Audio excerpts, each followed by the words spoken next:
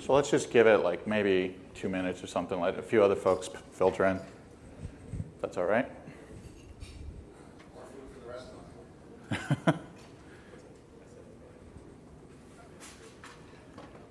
I guess while folks are filtering in, I'll introduce myself. So I'm Robert Esker.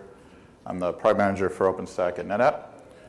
And been working with OpenStack for 3.5 years. I think if my basic arithmetic skills are working, I think this is the 7th design seminar I've attended. So it's really interesting to see the progression and the growth in the whole of the event. Thanks for the folks in the audience for showing up. Day 3 after 2 successive nights of late night parties. I hope everyone here took their Advil from the Piston Party the night before last. I guess we'll just go ahead and get started. So the intent of this session is just to talk about what NetApp's been up to in OpenStack for, like I said, the last several releases. I said I've been involved for the last 7 design summits. Our stuff's debuted in Essex. Where we're at, and just a little bit about where we're intending to go. I want to demonstrate or deliver kind of an overview of what it is we have done, why we think that's of use, and get into a little bit about where we're going in the next 6 months development time slice, namely for Juno. This is intended to be, you'll note in the mic, interactive, so we can, mindful of time, I'd like to get through all of this, so we may pen some of the questions to the end, but if there's something that's terribly pressing, please do stop me along the way. We've also got a number of other folks in the audience from NetApp, so if I can't answer a question, I'm sure we can find a way to get at what you're wanting to know. So again, thanks for attending. Just to start with, I just want to paint a little bit of picture of where we see NetApp's product portfolio and the cloud going forward, and where we see OpenStack in particular fitting amidst all of that. So it's definitely the case that we have a number of different capabilities within our portfolio. But if you look at it from a different angle, we've got some interesting intellectual property within our portfolio. The ability to move data in a lightweight way that's opaque to the application layers above it, thin manner, that type of thing. We also start with being, at least in the form of our Data ONTAP product, we are deploying the single most utilized storage operating system in the world. Now, you're probably familiar, NetApp's not the single largest storage company in the world, but when you look at the fact that for many years all of our innovation was delivered in the form of Data ONTAP, it's an excellent place to start in essentially building a common data fabric across endpoints, whether that be hyperscale clouds. So today you can actually land ONTAP systems in colos that are like low latency connections, resident, for example, to EC2, so that's called net private storage for AWS. But in the future, you'll also see, not distant future, you'll see ONTAP resident as an instance in public clouds, and a variety of other kind of more hyperscale public clouds, but also in a variety of other places as well. And of course, we see increasingly OpenStack as that common infrastructure as a service runtime. You'll certainly see large-scale clouds built. I know there's some of the folks here this week talking about, for example, Rackspace and HP Cloud and IBM's got ambitions. There are a variety of CloudWatt in Europe that are building large-scale public clouds that avail OpenStack interfaces. And so not only in the sense that it has the potential to become ubiquitous, as a standardized interface to these infrastructure primitives, but also because it does shim in support for some of the hyperscale providers, certainly AWS today. But increasingly, we expect, I noticed there was a project that was started up in this in the Icehouse timeframe that adds some primitive support, for example, Google Compute Platform. I wouldn't be terribly surprised if Azure showed up. I think I saw something in the news that indicated that while they may not actually build on OpenStack, they probably will start availing OpenStack interfaces. So we see this as that kind of common infrastructure as a service runtime, for lack of a better term. Private clouds that want to actually be established in relation to various hyperscale and other clouds, increasingly we believe will default to OpenStack. And if not OpenStack, built on some technology that supports those set of APIs so that you can have this common data, a common plane that just sits atop what we're trying to build, this common data fabric. So that's a big part of it. Now, of course, OpenStack is obviously a thriving open source community, by some measures the fastest growing in history. We've been at this for a little while. That operating system I just mentioned is originally built of BSD origins. We push and pull frequently. We're the employers of some of the primary maintainers of NFS and Linux, for example. So it was very organic for us to end up in OpenStack as early as we did. And to that point, we in fact were the first major storage vendor to have joined and also to have submitted integrations upstream. I mentioned that I've been involved in the last 7 design summits. There's been a progression in delivery of integrations, which I'll get into more depth here shortly. We've been at it for a number of releases and having matured and expanded upon our offerings. And I should also offer that we're in the midst of a hyper-growth phase at NetApp as it applies to OpenStack. So I would probably be remiss if I didn't put in a plug for have a look at our job postings. There's a number of things we do really well. And so no intention to go through all of what those things are. Whether it's our E-Series platform or our FAS platform, they're the things that differentiate from commodity storage in the market. And so when you take a look at something like a Cinder, a standardized block storage abstraction, we, as a company, NetApp, cannot afford to have those competencies hidden behind that abstraction. At the same time, customers loud and clear want the value of that sort of open and standard abstraction. So I want to write my application logic against this Cinder API, and I can switch an implementation per use case, what makes the most sense. Support a certain SLA, support a certain cost metric, whatever it is. And so we've got a number of things that we bring to the table, but settle upon that abstraction, but still get at the richness of our set of capabilities. So that's where we start when it comes to engaging in the community, is making sure that, in terms of development, is making sure that nothing's left behind. So whether it's various qualities of data protection or storage efficiency, performance assurance, encryption, so on and so forth, those things must be availed explicitly and accessible to a tenant. I'll talk about how in just a moment. So we start with clustered ONTAP. I talked about how it can actually be resident in a number of different contexts. This is a little bit abstract, but that operating system can sit in front of NetApp disk, can sit in front of various forms of foreign disk, other companies' arrays. It can also actually increasingly sit atop what you might argue with this definition, increasingly refer to as disk as a service, aka EBS. So you can imagine a scenario in which we take those capabilities and deliver the richness of ONTAP on top of it. Arguably a legacy of NetApp, at least in the ONTAP space, not so much in the E-Series area, is we've taken commodity components and knit them together, provided software capabilities on top of it to support enterprise type requirements, high availability service provider and cloud requirements as well in the last several years. So what's kind of depicted here is what's referred to as a storage virtual machine.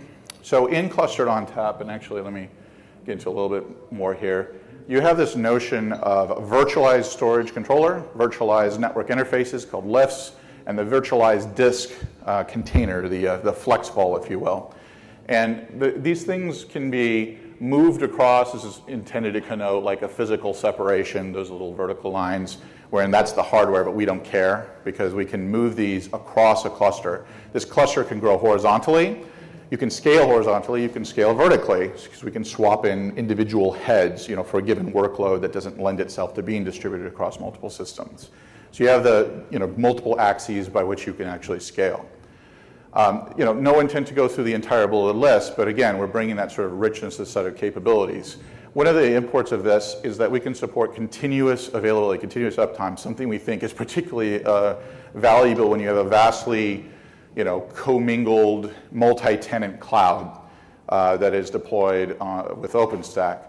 So your underpinning storage, in our sense, is you need not necessarily take any downtime to expand, contract, frankly move if you can span the cluster interconnect across locales, that type of thing.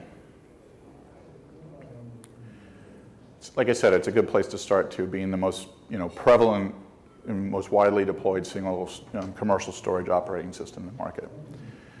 So the places where we start, are certainly in block storage. We've done some work around image and object storage. I'll get into that in just a second. And this is just sort of an overview, and I'll go through a highly simplified, frankly somewhat trivialized view of common OpenStack services and where they map to NetApp product portfolio.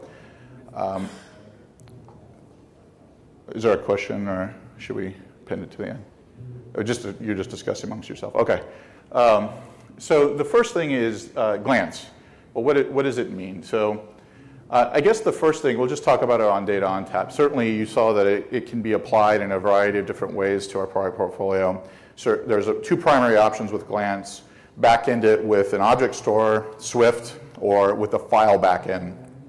And very commonly, in fact, I think probably most logically, that's something like an NFS, wherein you can apply something like NetApp's deduplication capabilities to aggressively compress the amount of capacity associated with your image repository. So we play tricks with pointers, and we basically fingerprint data in certain 4K boundary is what it actually amounts to, and we identify commonality and basically remove the unnecessary duplication. So of course we make that single copy that's shared immutable, such until it's all references to it are decremented. But the point is that with images, imagine a scenario where you've got like 12 different varieties of rel, 7, with different stacks on top of it in your images. Well, because there's so much commonality of the bits within it, maybe the number is more like 500, you get pretty dramatic deduplication rates. And I'll talk a little bit in a minute about why this is even more important when we get to creating instances more rapidly.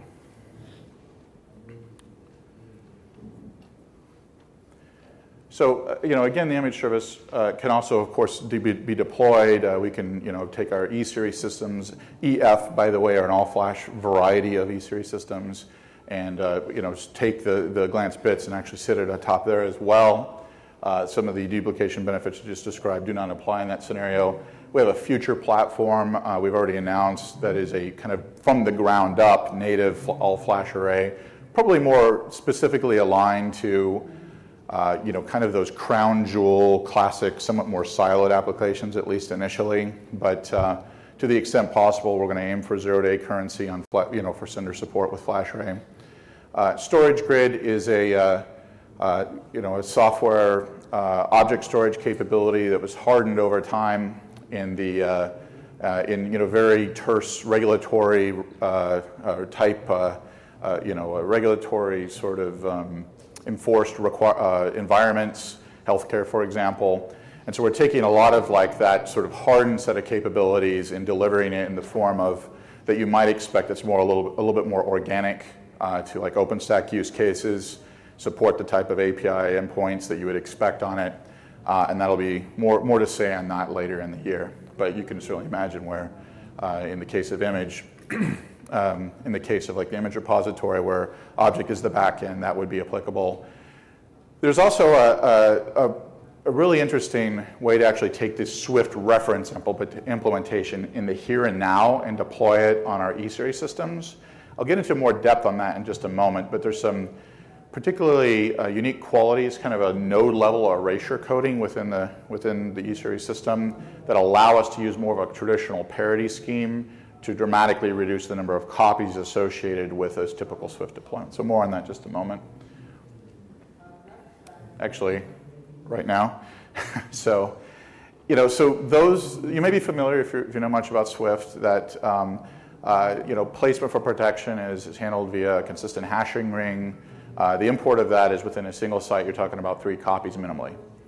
And so you might ask, well, why not just use sort of like a classic parity scheme, like a array or flavor or something to that effect? And the answer is typically that the object storage deployment tends to be very heavily capacity optimized, biggest, fattest, slowest spinning disks possible. Rebuild times in the hundreds of hours, 100 plus hours for 4 terabyte drives, and we're moving into the 5 and 6 terabyte range. So onerous, and frankly, the impact is that you are running without this level of protection you need during that you're exposed during that rebuild period.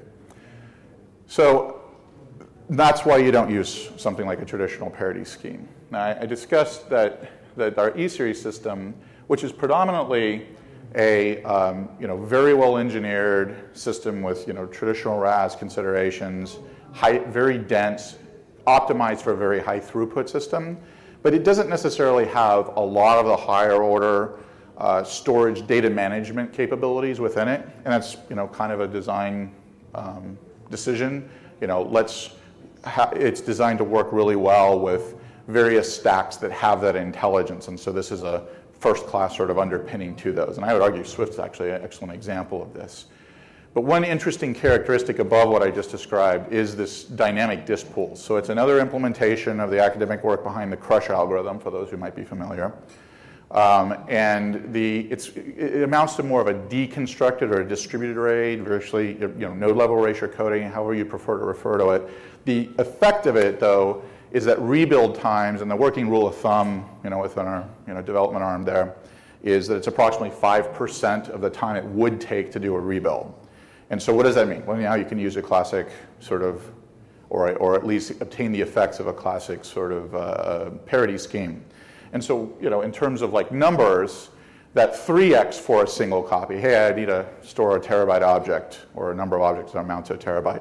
3 terabytes of capacity assigned to the protection of it, all of the environmentals, the cost and paint power pipe and whatnot. It's not insignificant. Well, I can reduce that to, it's actually like 1.28x, but approximately 1.3x of the original thing that I wanted to store. So that's a pretty dramatic difference. To be clear, you almost certainly, use case dependent, but very commonly will want to architect for site resiliency. You'll need another copy somewhere else. And so yes, that's another 1.3x at the other destination. But Swift by default, 3x on one site, and usually 2x at the second site, because you wouldn't want to reconstitute across the WAN. And so basically there's a replication activity that occurs amongst those copies. So the other effect of this is that we remove that a significant inhibitor to the ultimate scale that Swift can achieve by tuning down or basically throttling down that replication traffic. After all, we're not making the additional copies. We're not making the additional copies within the single site. You do make that second copy for the additional site. And we've seen Swift deployments fold under the pressure of ongoing replication. It's quite an interesting thing to see, like, secondhand commodity disks, no-name x86 compute assembled to use Swift with 40 gig Ethernet interconnects. And now I've only seen that once, but that's where you do end up putting a lot of your costs into it from a hardware perspective. And so we reduce that dramatically, and you can achieve a greater scale. The other effect is that consistent hashing ring is a eventually consistent model. Whereas in this scheme within a single site, we're immediately consistent. You get that right acknowledgement, you're protected. So that's a reference architecture that debuted just after the summit in Hong Kong, and it's part of our NetApp OpenStack deployment and operations guide. I guess I can't reference them explicitly, but there's a large university somewhere south of the equator that is deploying this at scale now. So pretty interesting capability, we think. So block storage, this is where we started, and I think where we put probably the most overall effort in to date. So, for those that aren't familiar, and I'm imagining some of the audience here is intimately familiar, Cinder is not the data plane. It is a provisioning control plane. It's the orchestration activity. There's no impedance to the actual data flow. So just kind of set the table with that. There's a number of different options that we avail. With our clustered ONTAP system that I kind of described a little bit, at least at a very top level, we support multiple connection methods.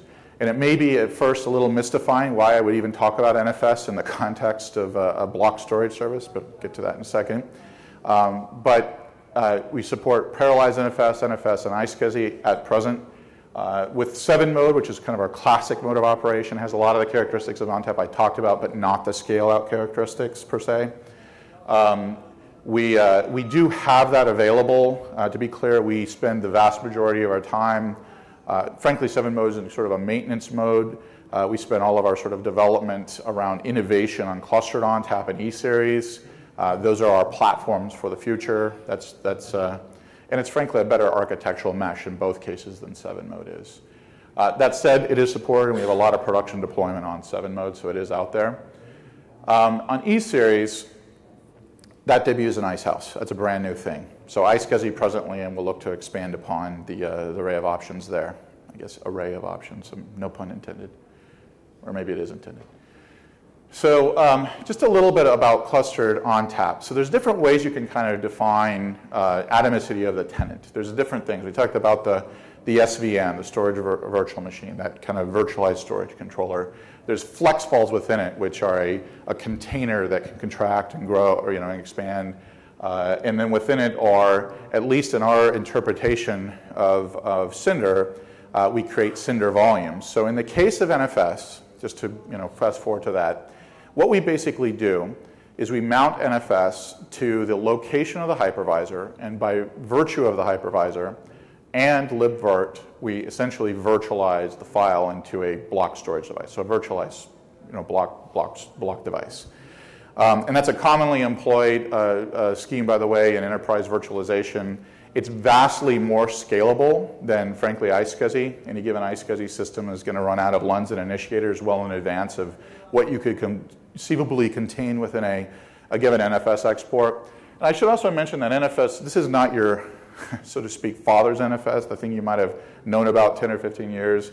When you take something like clustered ONTAP, where you can have multiple nodes actually supplying I/O, if you think about it, I guess you could say data or I/O engines, if you will, supplying capability into a single global namespace, and then you take the capabilities of parallelized NFS, which can kind of create a little bit more of a distributed I/O characteristic against that. You don't have that sort of classic fan-in problem and availability problems associated with it. So the point is we can get vastly more scalable. OpenStack built to this sort of hyperscale design center. It made perfect sense for us to kind of go there with NFS. That said, and you see this probably increasingly even this week in the ironic sessions, there are a variety of use cases where the consumption of Cinder would be from non-virt or bare metal. Maybe even, if you will, entities that are external to that which is managed by OpenStack. We have a number of deployments. In fact, I believe we have them on stage in our third session here today. At least one of those customers, PayPal, that uses Cinder independently, or actually maybe the eBay portion, not PayPal, of that consortia, that group, that use Cinder independently in places of the rest of OpenStack. So in that scenario, what you need to be able to supply when you're asking for a block device is something that has the semantics of an iSCSI, something that I can do something with. I asked for a block device, well, give me something I can mount. iSCSI is the clear option in that scenario. So we support both, and it's kind of a per use case type of decision. Another sort of subtlety is that, again, mindful of that kind of hyperscale sort of ambition of OpenStack, we don't actually use, by default, flexible snapshots because we don't want to commingle tenants in a snapshot. From a security perspective, that would not be optimal. Maybe if you're talking about DR of the whole cloud, sure. But in a scenario where you have Coke and Pepsi in the deriving benefit of a single open source or OpenStack public cloud, you don't want to lock them collectively in a single snapshot. So we actually do per file, or LUN in the case of iSCSI, cloning. And of course, in the case of a snapshot, we mark that as immutable. A clone, of course, is a writable version thereof. So just a little bit about what we've done there. I talked about earlier, avail our core competencies, our basic value propositions to the market, the things that make us different from a commodity block device. How do we actually do that? And it basically starts with something that we've participated quite a bit in within the community, is evolving this notion of a Cinder volume type. And by the way, in a subsequent set of slides, I'll talk about a shared file system as a service capability that will also have this kind of type construct. And what we end up doing is allow the administrator or the cloud deployer to define, and it's entirely arbitrary, a catalog of capabilities. So, and you compose those individual catalog items with the characteristics of the back end. So what we do is we take things, for example, like deduplication and compression, and we advertise those as explicitly capabilities of a clustered ONTAP backend. And we allow the deployer, the cloud administrator, if you will, to say, I want to create a volume of a particular type that makes sense for my user base, for my tenant base, and it will amount to, I'll call it gold or cats, dogs, or birds, or whatever, but it'll be composed of those types of capabilities. The Cinder scheduler, when it receives a request for a particular new volume, and it has the type parameter appended, it will evaluate all of the backends available to it and place that provisioning request appropriately. So you get the effect of, and by the way, I should mention, you can compose these things as kind of abstract and coalesced set of capabilities. Maybe like platinum means like automatically replicated to a certain locale. Maybe it means that it's a certain media type, whereas maybe tin or something like that would be on cheap disk, and maybe it doesn't have SLAs associated with it. But you can also be very specific. Like you could create a type called deduplication. You could also have in types you can specify that it ought to go to a backend of a particular type. The point is there's immense flexibility to build the catalog the way you want it to. And so that's the way we take things that are different about our systems and make them explicitly accessible to the tenant, and you can derive that value.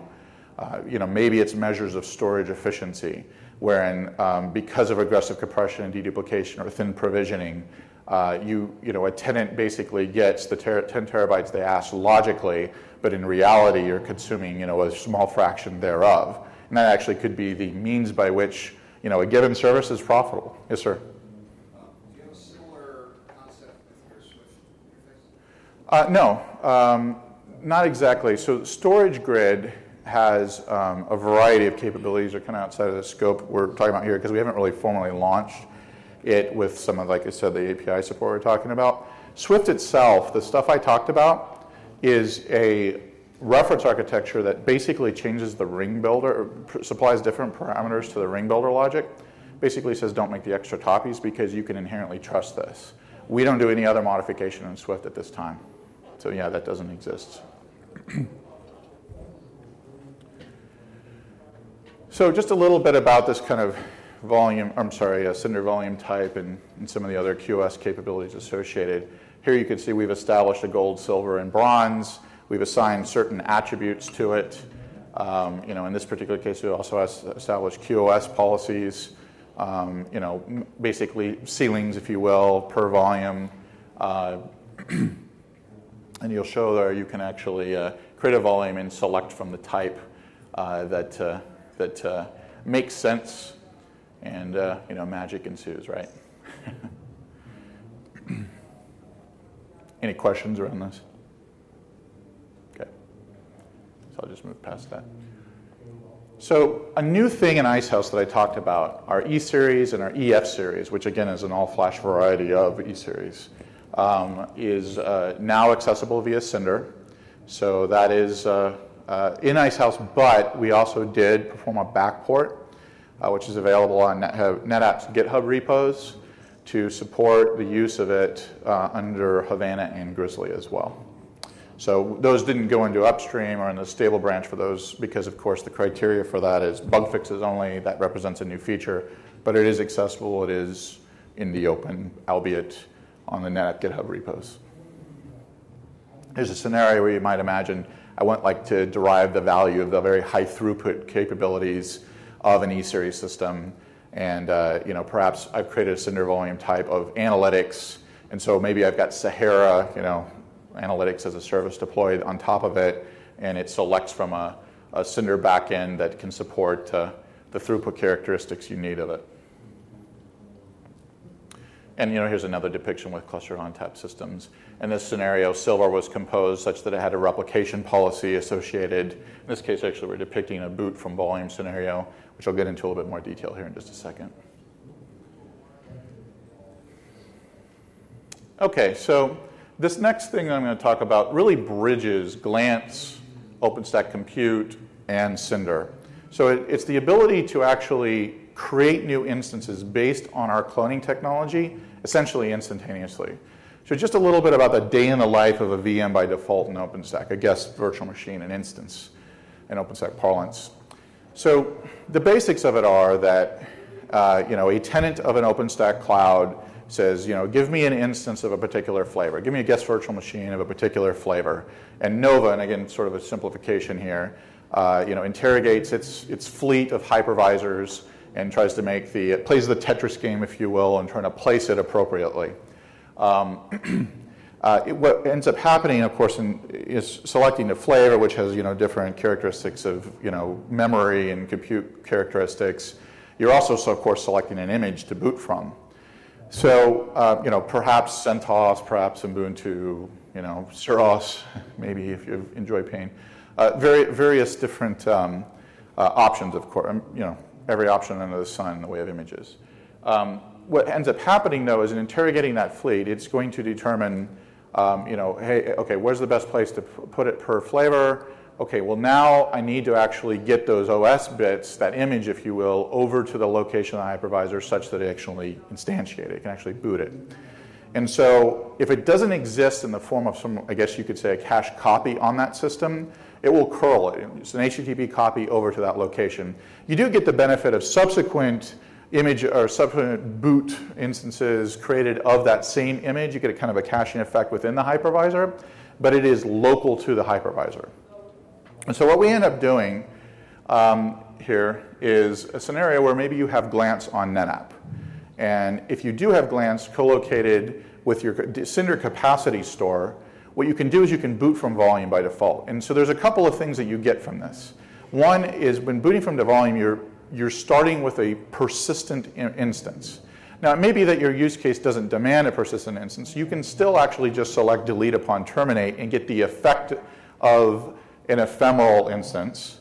Again, if the use case doesn't demand persistence. But I would argue or assert that it's far easier to go from persistent to ephemeral than it is the other way around. You're having to copy out the things you care about into some source of persistence if you suddenly realize, actually, I did need to keep that around.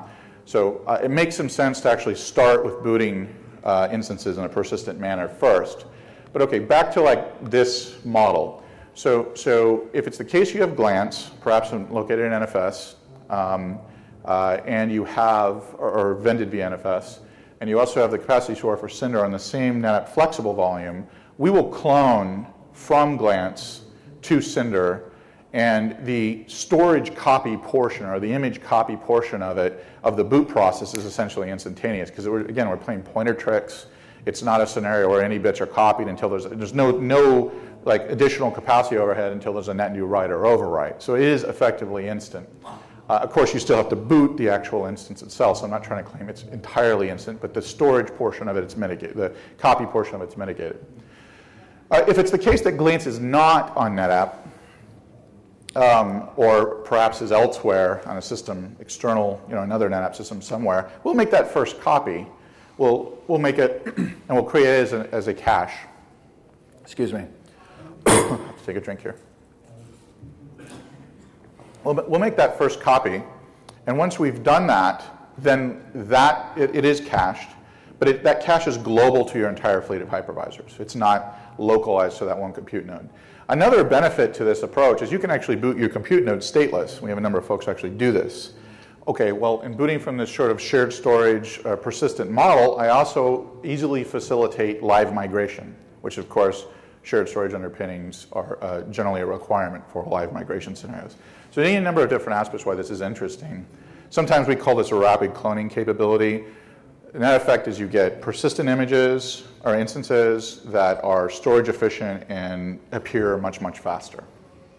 There's an additional optimization that went into Icehouse, wherein if you have Glance on a flex volume on this end of a cluster, and you have Cinder on a flex volume on this end of the cluster, we have an additional layer of optimization that does a copy offload that's in-band between those nodes, doesn't get washed through the host, and so just an additional enhancement to this model.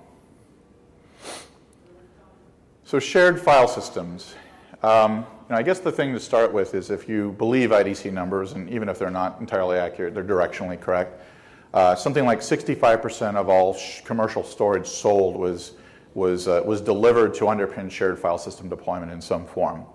And even if you say, well, no, I argue with that, and it's 40%. It's an immense component of infrastructure. And if you accept that OpenStack is the de facto open infrastructure as a service capability, and we do in NetApp, then there's a critical omission. How can I render infrastructure primitives like shared file system in an as-a-service model? And so what we've basically done, and I should point out that we'll go into significant more depth on this topic in the ensuing hour. I think it's actually 10:15, sorry. If you know what Cinder is, then you know what Manila is. Manila is Cinder for shared file systems. And it actually goes a little further than that. It frankly originally is a fork of Cinder. But there's a lot of additional frankly heavy lifting associated with delivering shared file systems, orchestrating, coordinating the activity so that you have things mapped in the correct same auth and user namespace, plumbing into the tenant-specific SDN, solving kind of a last mile problem. So hey, I've vended it to you, now do something with it. Those are all things that Manila has to contend with that Cinder does not. And so Manila is a new project. And I should probably be careful with it. It's accelerated dramatically in the last few months. It's not entirely new. We've been at this for a while. So NetApp, basically conceived, designed, initially implemented in collaboration with a number of other companies, and increasingly are building community around this.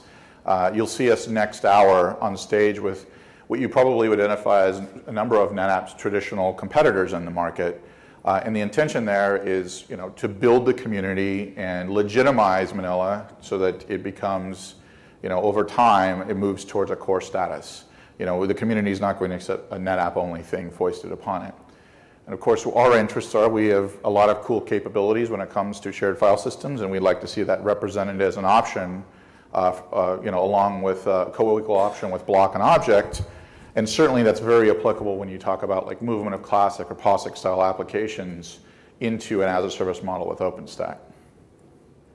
So, a scenario, give me shared access between instances X and Y to a existing, perhaps share, or create a net new NFS export that I can coordinate between them.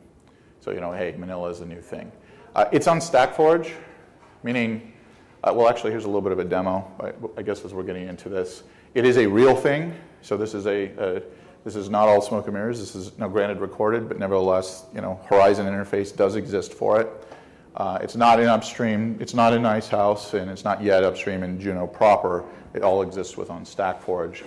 Here's a scenario where we're creating shares. You'll see us actually map it to particular IP entities, and there's a number of policies that you can apply to it from a security perspective. Much more on this particular topic in the next hour.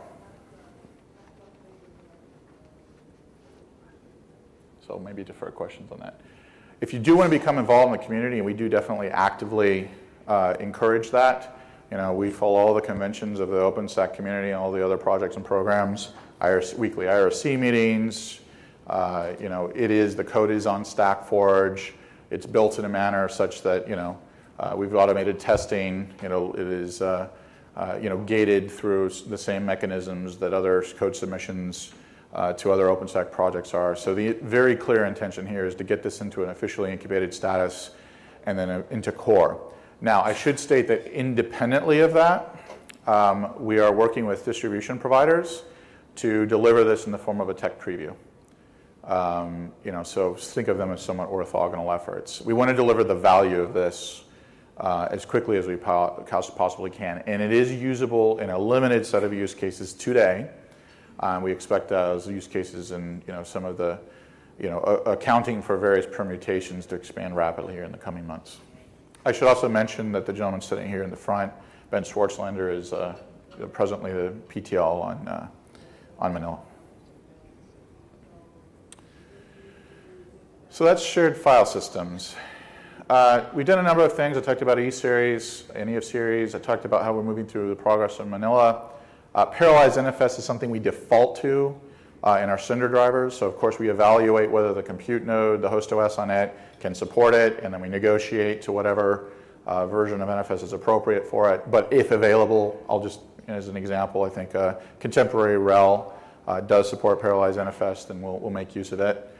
In some ways, you almost want to call parallelized NFS something other than that because it connotes that it's NFS. Certainly it is, but there's enough different about it, you almost want to depart from the kind of the legacy connotation of NFS.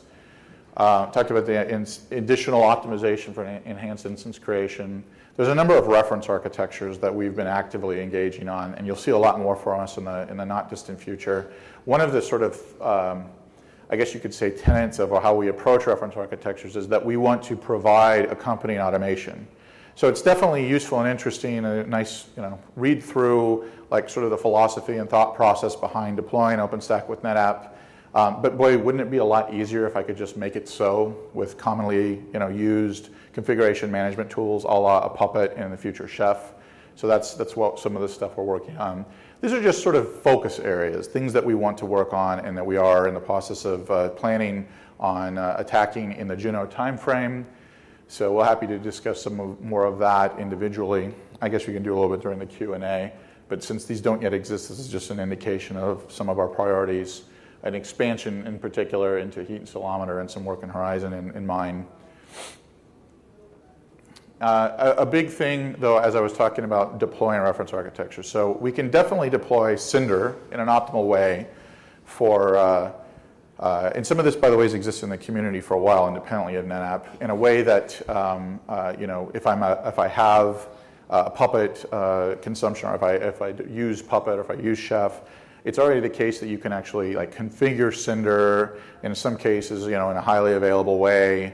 And I can plug the right values into Cinder conf and that type of thing. But what I'm referring to here is more. It's actually addressing the controllers, the storage devices themselves, such that you can actually configure their state and their I guess configuration explicitly to be a Puppet and Chef. So we're working with both of these companies collaboratively to deliver modules and enablement for those platforms. There is some in the way of some capability on Puppet Forge today for 7 mode. So we're actually going to deliver the clustered ONTAP and E-series for Puppet, and then Chef probably just from a progression perspective, but not priority, will follow a little bit thereafter. There's a lot of different reasons why we think this makes sense, and this is somewhat informed by like the use cases we've seen in using OpenStack with NetApp. A good way to start a proof of concept is to take one of those SVMs I just talked about, whether it's a vFiler, which is the old name in 7 mode, the storage virtual machine in clustered ONTAP, and just carve it out and deploy it to your OpenStack proof of concept. So it's a way to get started very quickly. It's very much the case that deploying your kind of high value applications, both, and I'm not the world's biggest fan of this metaphor, I'd argue somewhat tortured metaphor of pets and cattle, but deploy your pets and your cattle in the same infrastructure. It may very well be that quote unquote livestock entity becomes the crown jewels over time, and you have a seamless infrastructure that you can attach those higher SLAs and actually support it. There's definitely a measure of frankly, holistic consideration of the effect of your cloud deployment. If I'm storing data 3 and 5, and in the very extreme, I've actually heard 11 times over for protection against various scenarios, what does that mean for your power bill, your sustainability? It's not just the cost of CapEx for the individual system, but like, what does it take to make this a sustainable business? Do I have the most efficient mechanisms in place to support high SLAs? Do I have the flexibility to support an array of capabilities? And we believe we offer those, and we hope to expand upon those in the future. Some of the things that we've been working on, again, the flavor of reference architectures is the notion of assembling what we call FlexPod, so basically Cisco UCS and Nexus with NetApp FAS systems, I guess in the future E-series systems, such that you have a converged infrastructure. Think of it as cloud in a box now. It's maybe not that simple. The point, though, is a little bit of an easy button in consumption and deployment. So we have like some preview reference architecture on that, and then we have separately just a simple RHEL OSP and OpenStack, RHEL OSP, so Red Hat's distribution, and NetApp reference architecture that exists independently of those Cisco components. debuted last month, all accessible off of netapp.com/OpenStack. We are also working with other distributions and reference architectures. So we see like different mappings per vertical and use case. A great way to kind of keep track of us is netapp.com/OpenStack redirects to a community site. You can ask questions there directly. For those in the development community, you can find us hanging out on IRC, Twitter. I'm trying to enforce Twitter discipline, not necessarily natural to it. And a variety of different capabilities. Probably the one sort of canonical document on what we've done and how to use us is the NetApp OpenStack Deployment and Operations Guide posted on netapp.com/OpenStack. And that document is presently Havana, but in the next, we believe, 5 to 7 business days, you'll see the Icehouse version posted there. So there's a variety of sessions, some of which have already occurred, to be clear, that we think you ought to know about that are related. Certainly today, immediately there after this, is a Manila session. Again, this is not a NetApp-specific thing. It's a community session. And following that, we're going to get into a little bit of best practices, kind of a minor user case study with both NetApp internal engineering IT, where we have a vast fleet of systems within a single site. I heard a number of 100,000 instances that we are moving to OpenStack over time. So that some of that's already underway, and you'll hear from them. Also, PayPal's on stage to discuss their use of OpenStack on NetApp. There's some other sessions, like for example, Red Hat's extending OOO. They show like the deployment of OpenStack systems through Ironic. Nebula is showing OpenStack integration in their booth, for example. Also in the back, as you folks are leaving, we have a survey for feedback if you have a minute. We'll see you in Paris. Looking forward to it. First summit in EMEA. And then I think that leaves about 10 minutes, if I'm not mistaken, for Q&A. And so we'll go back to this. Any questions? Is that a bit dense for this time of day? Collectively, no comment. Got it. All right. Anything?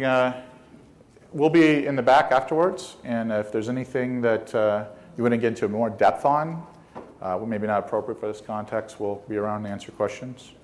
I do appreciate your attendance. Thank you.